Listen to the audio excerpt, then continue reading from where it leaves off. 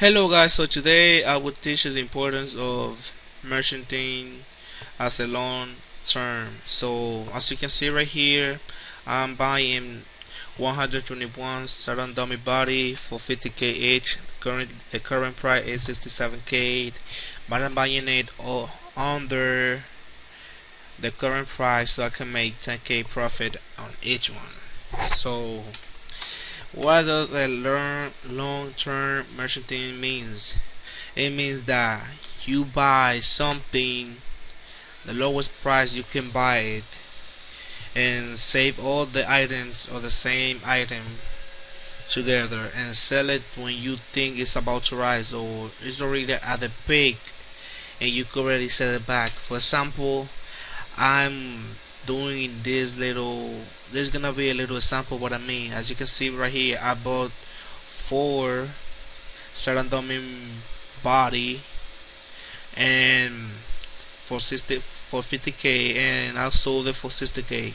It actually took me around 2 hours to buy because I don't need the money, and you can do whatever anything else away from the grand exchange, so you can do summoning slayer any other skill while the grand exchange take care of the item you buy in the grand exchange.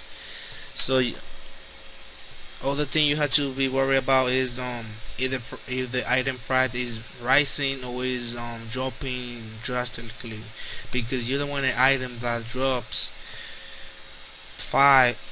10k below the price you actually buying it, and then it doesn't rise for like 3 or 4 months. You have to be careful about it. For example, let me see if I have money. Yeah, I have money. For example, you can buy this another sample. You can buy brew for, oh, it actually dropped, let's say 10 for 119 GP. So you buy that for that price. So let's give it a minute.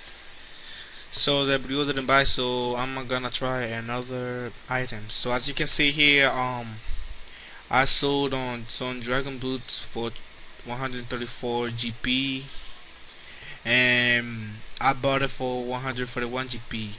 This is not a long term because this is flipping. You buy it for a lower price and you, as fast as you can, you sell it for a higher profit. This is called a margin. Ooh, free pots. It's called a margin, and margin is something way different than an edge. An edge is when you save the amount of items for a long while and then you sell it for higher profits. So you may be wondering, so what's so beneficial about saving items? Well, one, you can buy it at the lowest peak. For example, you can buy bios for 1 GP, and then one day it may rise to 10 GP. So guess what? You just made 19 GP for 1 bio. So that's the most important thing about a niche or a long term of merchanting. The bad thing about it is that you may buy this for this, and a few days later the price you bought it for will drop and it will be worth this.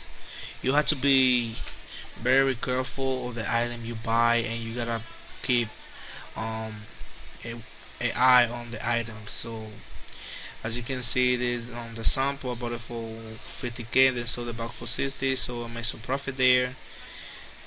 So thank you for watching and see you later, guys. Leave a comment. Look, I encourage you to leave a comment so I can become a better YouTuber and help you out, guys. So if you have any suggestion, anything at all, just leave me a comment. I will try to help you out. Thank you for watching. Subscribe, leave a comment, and rate. Bye. I'm at a payphone trying to call home all of my change I spent on